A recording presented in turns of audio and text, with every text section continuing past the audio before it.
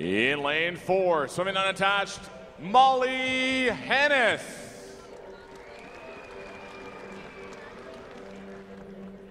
In lane 5 from the New York Athletic Club, Katie Miley.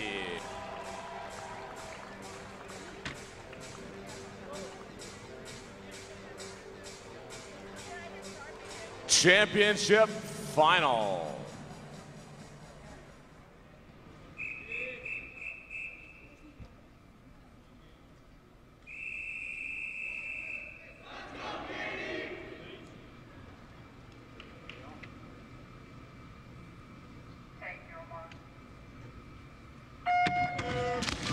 Molly Hannes, of course, set a new TYR Pro Swim Series record in the quarterfinals of this event as they're going head-to-head now. Hannes in 4 representing the Coghlan squad. Miley in 5, the Sandino squad. And with 20 meters to go, it's Hannes out in front. Molly Hannes in the lead as she heads under the flags. She has the lead and will win the 50 breaststroke, touching the wall in a final time of 29.71. Winning time for Molly Hannes. That is a new TYR Pro Swim Series record. And that time would have ranked 3rd in the world last year in the 50 breaststroke.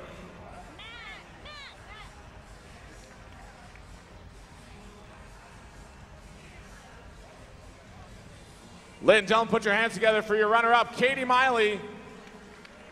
And out of the pool, your champion, Molly Hannes.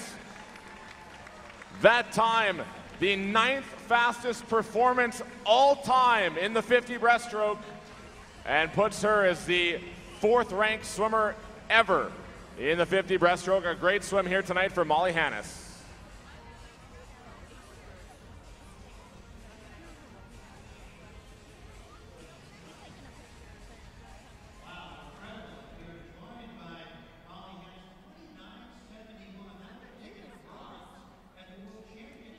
Summer, could you have dreamed that coming into this meet?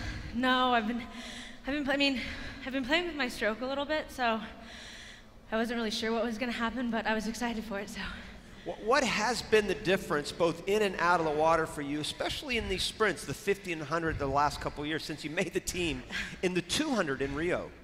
I think I tend to race more mid-distance 200, but I also like the sprint side of it, so I try to kind of balance both when I'm training, so you just never know.